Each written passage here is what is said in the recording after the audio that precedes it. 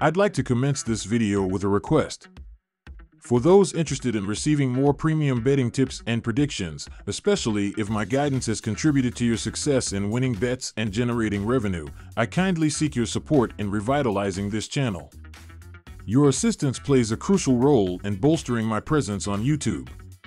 You're welcome to explore my Patreon support tier or check out my various plans. Multiple plans are available for each and every one of you seeking our premium picks. You can find the link in the bio and comment section below. Thank you for considering and supporting me. Rangers vs. Rockies. My team pick is Rangers moneyline. The Rangers have won 4 of their previous 5 games versus the Rockies, including a 3-game sweep in Texas last May. Texas tattooed the ball throughout last year's series, scoring 7 runs or more in each game. Colorado pitchers have produced a bloated 7.36 ERA and 1.79 WHIP against Rangers hitters since the 2022 season.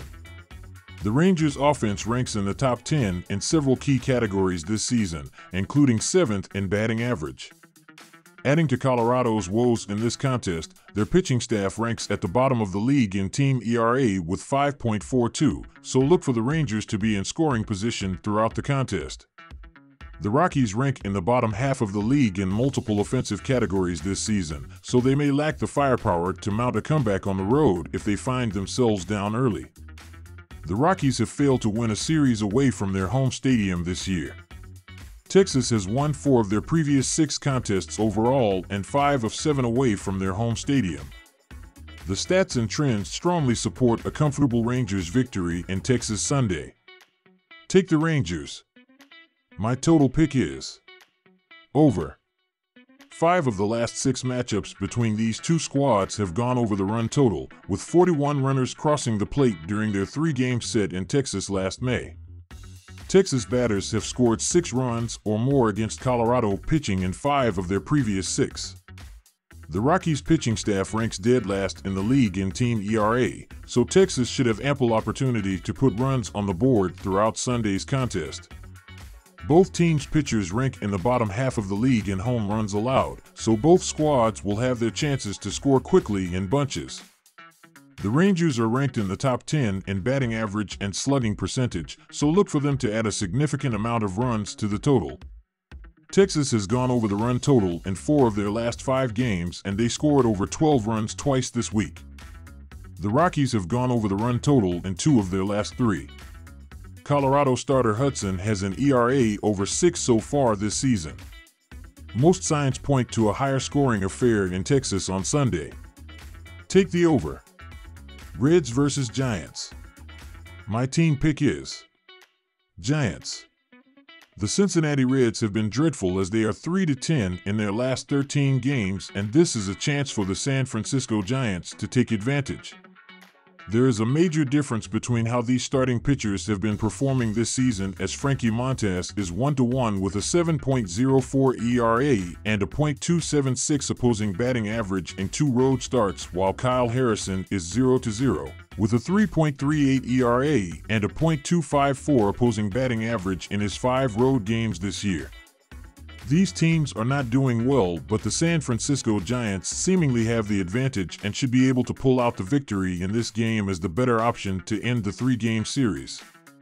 My total pick is under 7.5 runs.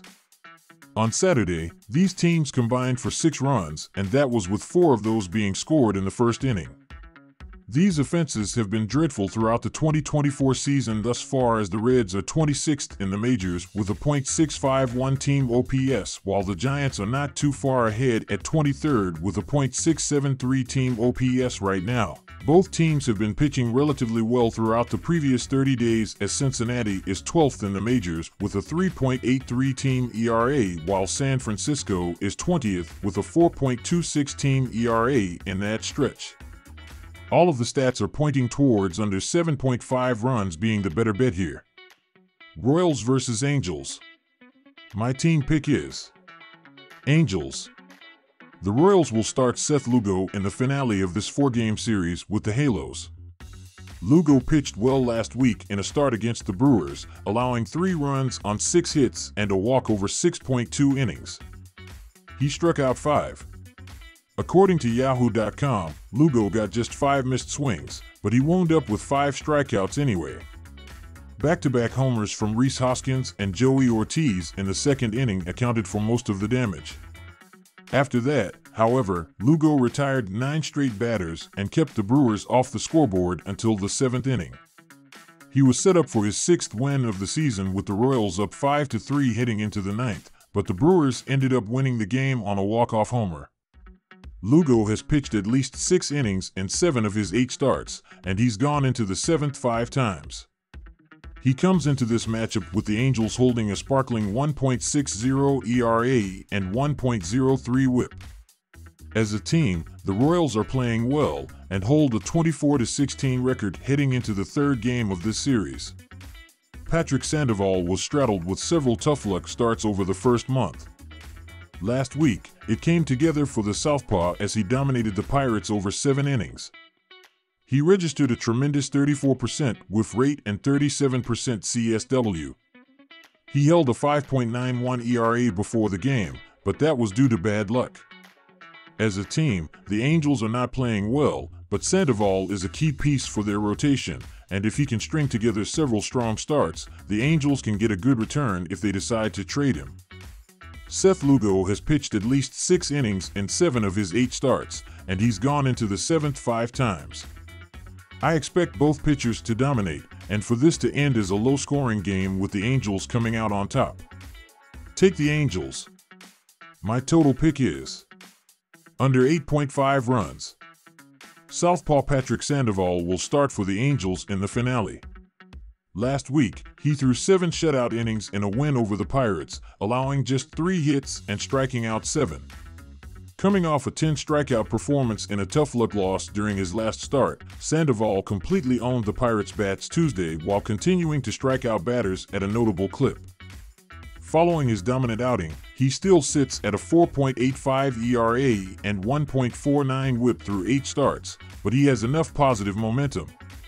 According to Yahoo.com, he had also allowed a career-low barrel rate while registering a career-high strikeout rate. That positive regression happened last week as he registered a tremendous 34% whiff rate and 37% CSW, called strike plus whiff rate. All his pitches performed well, but his changeup and slider were particularly sharp in the outing. He has a 4.85 ERA and 1.49 WHIP heading into this next start. Entering play Saturday, the Angels hold a tough 14-25 record and will be without Mike Trout for at least the next few months. They are giving up the 4th most runs in the majors. The Royals allow the fewest runs per game in the majors. Seth Lugo will take the mound, and he has been a dominant force this season. Lugo pitched well last week in a start against the Brewers, allowing 3 runs on 6 hits and a walk over 6.2 innings. He comes into this matchup with the Angels holding a sparkling 1.60 ERA and 1.03 WHIP. The total has gone under in 6 of Kansas City's last 9 games on the road against the Halos. Over their last 10 games against Los Angeles, the Royals are averaging 3.80 runs per contest. Sandoval and Lugo will pitch well, and this game will go under. Take the under.